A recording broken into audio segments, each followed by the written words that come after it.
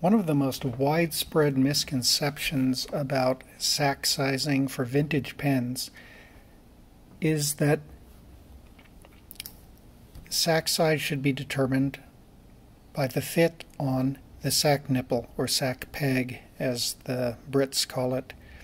That's not the way you do it. You have to size it by the interior dimensions of the barrel. The reason being that the relationship between those two sizes isn't fixed. It's not standardized.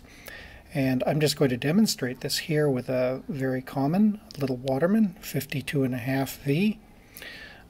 It takes a number 14 sack, and it's a snug sliding fit here in the barrel.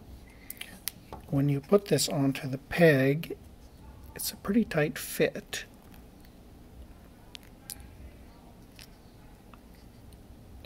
There we go. And you can see it is really quite snug there, you see, and it has to stretch quite a bit to fit on. Okay, that's our number 14 sack. That's the correct one. Here's the number. Let's go up to number 15. Slip that on. Oops. There we go.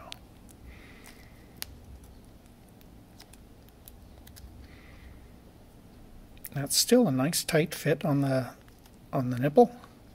You can see there. It's stretching quite a bit. Will it fit in the barrel?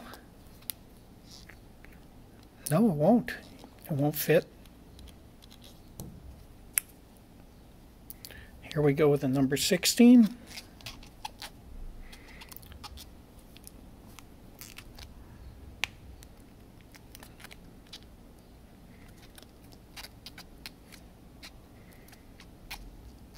That will also fit. Look, it's a nice tight fit. Oh, well, it will pop in.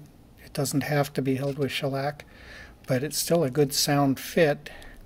But as you can imagine, it doesn't even come close to, well, we already did that. It doesn't come close to fitting in the barrel. Here's number 17. Again, we're getting way too big there. Even that, if you were choosing your sack by measuring the nipple, look, it still stretches very nicely. It's a great fit. And a matter of fact, you can go all the way up to size 18. And it's not bad. It's not really stretched, but it is stretching enough to get some good friction there. And, you know, were the barrel the right size for an 18, it would fit fine with shellac. It would be held very firmly onto the section. So that's a pretty good illustration, I think, of why you need to measure off of the barrel dimensions, interior barrel dimensions, rather than from the section.